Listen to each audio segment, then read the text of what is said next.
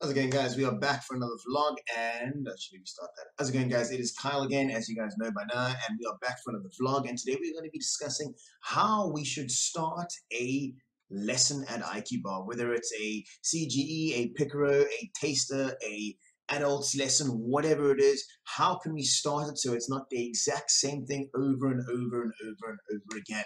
So let's get straight into it.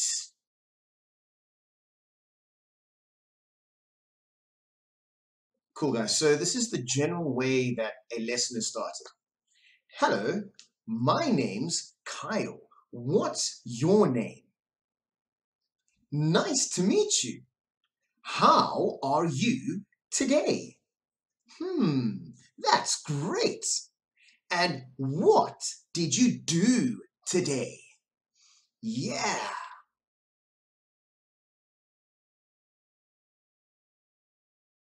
Hello, my name's Kyle. What's your name? Nice to meet you. How are you today? That's great. And what did you do today? Yeah.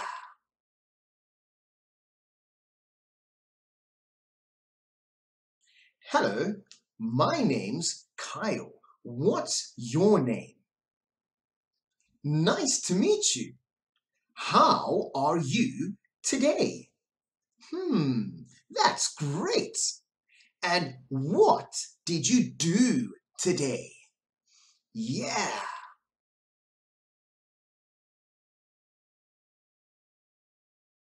Awesome. So as you can see, well, that does get kind of boring and repetitive, okay? It takes the spark out of your teaching and it takes the spark out of their learning, okay? The Brady's learning. So whether it's the first class that they're having or the 100th class that they're having, we need to do something that keeps them engaged throughout the lesson, from the beginning right through to the end. And always remember, if you lose them at the start of the class, they've lost, or they are lost for the rest of the class. You're not getting them back, right? Unless you're insanely amazing, and then you might bring maybe about 10% of their attention back, but rather don't lose them in the first place. So what are our standard questions, and how do we actually extend or adapt those questions depending on whether it's the first lesson or the 100th lesson for that Brady?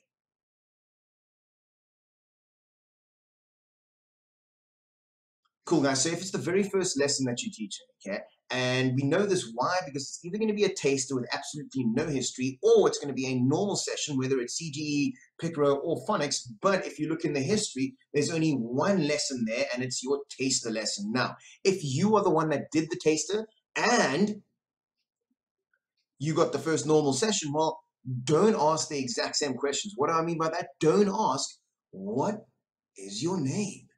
How old are you? Why? Because you should remember, and it's all there in the history, okay? Now, if you weren't the person that taught the taster, and it's the first session, right? First normal session, or if you've got a taster that, like I said previously, it's the first lesson, there's no history there, right? Your 3 or your 4 basic questions should be, how are you today? What's your name? Can you tell me what you did today? And then, how old are you? Okay. Now, the what did you do today? That's kind of touch and go depending on how sort of amazing they are at English at this point in time. I sort of throw it in there just in case. But if they can't answer it, well, I move on. Okay. And then I'll go straight into the icebreaker of the game or the song, depending on which one I'm doing. And I'll go through that in a second. Okay. So if it's the first time, go for those questions. It is perfect. However, if it's your second, third, fourth, fifth, sixth time that you've either had this Brady or he's had 1, 2, 3, 5, 100 different classes, well, hearing those exact same questions does get kind of boring, right? And it just becomes this one big, massive, repetitive obstacle that they have to get through every single day. So change it up again. I'll always ask, if it's the first time I've had that Brady, I'll always ask, well, what is your name? My name's Kyle, because it's polite, okay? I don't often ask them how old they are because in my opinion that gets asked too much, okay? And you can always see how old they are, right? By looking at the information. So what do I do from there? The next question is, well, how are you today? Because, well, that always changes. They could have a good day, a bad day, a happy day. And if I know for a fact that in the previous 2 lessons, well, he said, well, happy. or sad or angry, or he's just used some one-word answer that's kind of like a feeling, right? I'll sort of adapt on that and change it to, well, we can say I'm fine, write it on the board, and then go, well, fine equals happy. I'm happy. So instead of saying instead of saying happy, we can end up saying fine, and then make a sentence with that word. Or if he says, well, ooh, I'm excited today, yeah, and gets all like sort of amped up and everything, well, then I'll sort of change excited or whatever the word is that he's using, I'll maybe change it to great, or I'm doing spectacular, and teach him a brand new word. Now he's learning a new word, plus he's learning a sentence, and the little intro is slightly different. Okay, so that's what you can always do. Extend on the how are you. Then the next thing is, especially at a higher level, Brady. So I wouldn't technically give an age to this because, well, age doesn't necessarily tell you how amazing he is at English or she is at English or what level they actually are. So if they are at a high level, and you'll be able to see this by watching the previous video, well, I always ask them, well, why are you happy today? Why are you fine? And now they start thinking. Not a lot of people ask why they're feeling that way, right? So if you pop that in, well, they kind of get shocked out of their system. Well, now they're out of their comfort zone. Now they're going to start thinking, and now everything's changed again, right? They're engaged, and that's the main thing. And then what I'll end up doing is, if they don't get it, I'll write on the whiteboard, I'm fine, with different arrows. And then I'll say, well, because maybe one arrow will be, because I played football today, because I didn't have any homework today, because I played with my friends today, because I'm on vacation. And then I'll say, well, I'm happy today because I had a juicy cheeseburger for breakfast and I played with my friends today. Yeah. And then they'll pick up on it and go, well, what did I do today? Well, I played football. Well, that made me happy. I'm happy because I played football. Okay, so a why question every now and then. Don't do it every single lesson, right? But every now and again, every 2 or 3 lessons, well, it helps a lot to sort of change the whole role of that conversation. And then what I'll normally do is, well, what did you do today? And whatever they say, I'll extend on it. I played football today. Well, who did you play football with? Your mom, your dad, your friends, your coach? Was it a match or was it practice? Now, a lot of people don't, or a lot of Brady's, I should say, don't necessarily know what a match or practice is. So now there's an opportunity to teach them a brand new word also. So pop it in there, pop it on the whiteboard and explain it to them. What practice is, what a match is, and what they did.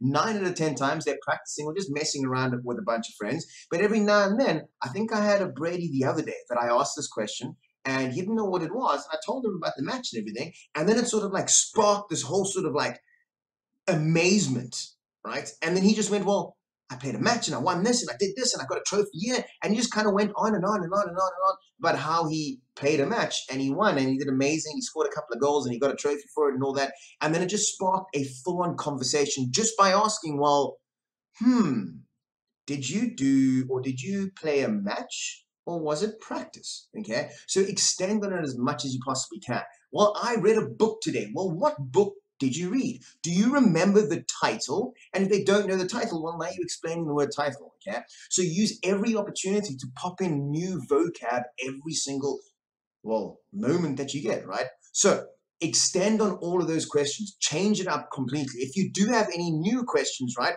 Or if you can think of anything else that I haven't mentioned right now, pop that in as well. But you want to make it as different as you possibly can. And don't do the same thing over and over and over and over and over again. So let's move on to something else.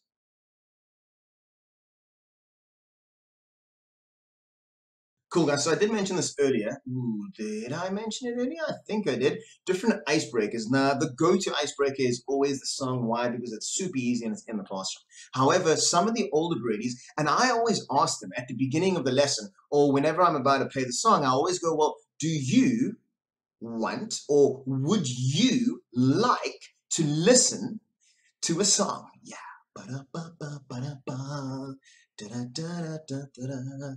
And then I'll get an answer from them. Or if they look at me blankly and get like, well, what on earth is he doing? I'll go, well, yes or no. Song. La la la la la la la la. Or no. And then I'll either get an answer. If they say no, we'll respect it and don't play a song, go to something else, which we'll deal with in a second. But if they do say yes, well, always get them to say it in a full sentence. Now, this comes to the whole, well, getting them to talk and getting them to create full sentences. Well, yes. Yes, you want to eat a chicken. Yes, you like running. Or yes, you would like to listen to a song. And then get them to repeat it. So then what I'll do is once they've actually answered me, I'll go, well, let's try that one more time. Would you like to listen to a song? Yes. Yes, I would. Perfect. Let's see what song we have today. And then I'll end up playing a song. Bam. And then we'll sing along, or I'll sing at least. They might sing. I've got one Brady that sings all the time. But here's the deal, right? If it's a more experienced Brady, if they know what's cooking, right? At the end of the song, ask them a couple of questions based on the song.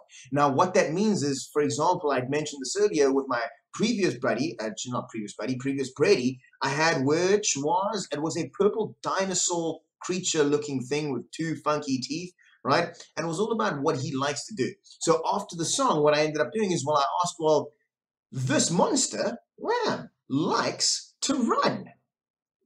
I like or love, depending on which one you want to do, to swim. What do you like to do? And then they're obviously saying, well, I like doing this. Perfect. Well, now you've got a little conversation going, and they're actually learning from the song. They're paying attention as opposed to just kind of, oh, it's the same song again. Oh. So they're actually getting involved and they're staying engaged from the beginning, right? Then the other thing what I added on as well was, now that you're saying like, well, what do you, what don't you like to do?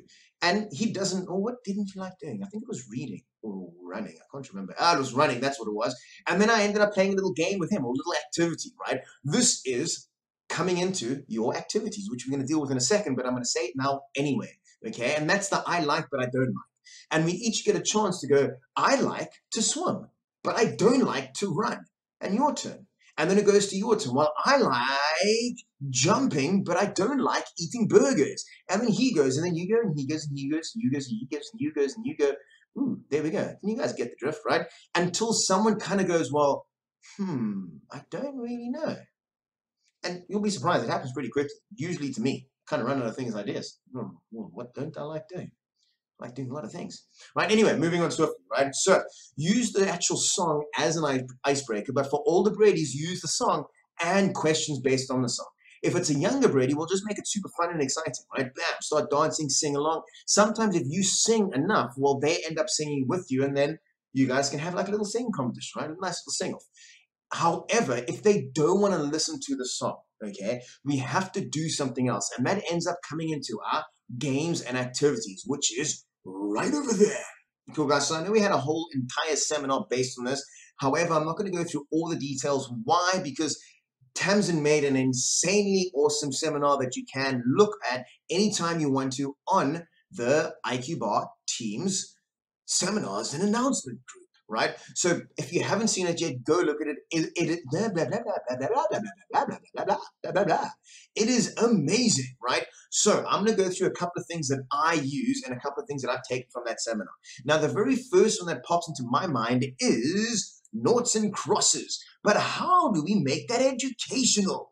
I'm glad you asked, right? So this is what we're going to do. We're going to look at the previous lesson. Bam. It was on past tense and action words. So I jumped, ran, walked, swam, hiked, and anything else that you can possibly think of, right? What we're going to do is we're going to take those words and put them in the crossword. The noughts and crosses, not the crossword. If you're putting in the crossword, we've got a problem because that's not what we're explaining right now. We're going to put them in the noughts and crosses game. Now, what do I mean by that? Okay, we're going to draw on the whiteboard noughts and crosses block. And then in every block, we're going to put a action word or a verb. Now, we can do this one of two ways. We can either say the past tense word, played, ran, walked, and then what happens is for them to actually play in that spot, for them to put a nought or a cross, you actually have to say the word in that block. And if they don't know it or if they can't pronounce it, well, they can't play there, okay? Or you can make it a little bit more difficult. You can put the present tense word, bam, run, walk, hike, jump, and then for them to actually play in a position, they have to say the past tense of that word that they want to play. And they can start popping it in. Bam, bam, bam, bam, bam. And now they're actually learning while they're playing a fun activity. And kids love noughts and crosses for some reason, right? Then the other thing that I end up doing is, again, look in the previous lesson for, and it could be anything, actions, animals, verbs, food, whatever you like, and then turn that into a game. Another awesome one is miming, okay? I love miming. Right.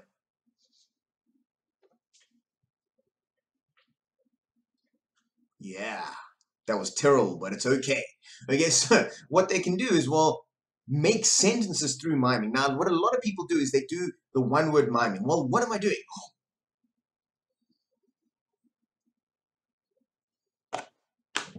Ooh, knocked over the light. Ooh, let's put that back up. Ooh. Okay, so, and what they end up doing is, well, they go, well, swim, run, jump, hike. Okay, and they're kind of getting the words and they're learning the vocab, but how is that actually helping them, right? A better way of doing that is, well, I like swimming. And I like to swim or swimming. And then they can go, well,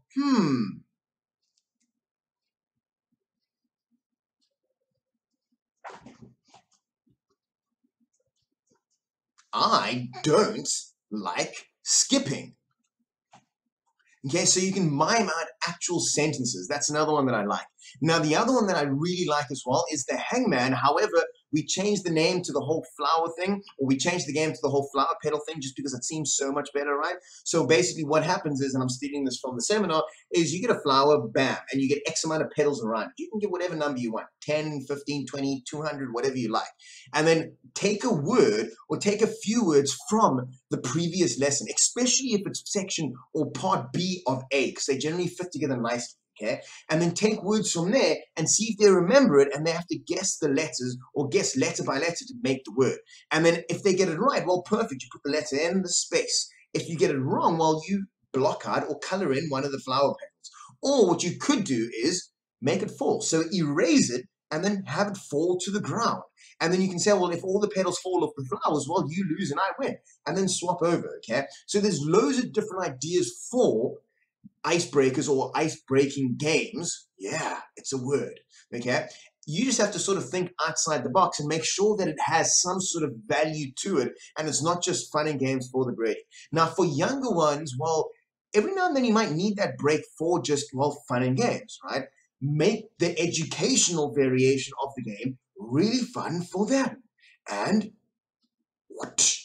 Perfect, guys. So the last thing that I just want to mention is the homework, okay? And again, this was mentioned, was it today or yesterday? It was mentioned sometime in the announcements and seminars chat.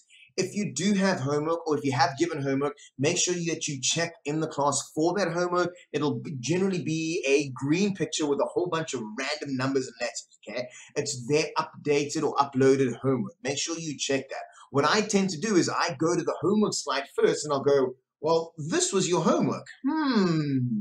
Did you remember to do your homework? Click, click. Ah, here it is. Wow, that's some great homework. And then we can carry on going through that, right? Or I'll go, well, can I see your homework? Ah, I've got it right over here. Wow. And then it's right over there. And they get all excited and everything. It's all amazing. It's all exciting. And then we are obviously mark it. But just make sure that you've looked at that homework before you actually get into the class. Why? One, you know that it's there. Two, you know, well, what it actually has to happen for that homework. Now, generally what I find is they have the answers on that sheet. So if they have like a question where they're going to unjumble the word or unjumble the actual sentence, well, I won't have the homework there because while the homework's done and they're just reading off the answers. Run, jump, swim. I'll look at the homework slide and then I'll get them to unjumble it first. And then I'll go back to the homework slide, their one that they did, and then I'll mark it off to see if they spelt it right and everything's correct. Same with the sentences. If it's questions, I'll read the question and then go to the homework and then get them to read the answer and then check the vocab, grammar, and all that jazz in there. So always check the homework slide or if the homework is put up in the lesson before you actually get into the lesson, right? Perfect.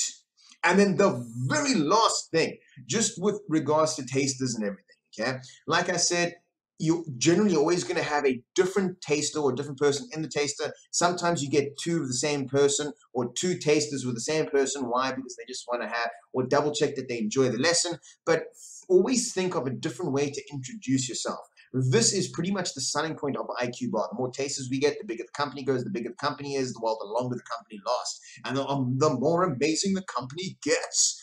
So always think of a brand new, engaging way to introduce yourself, right?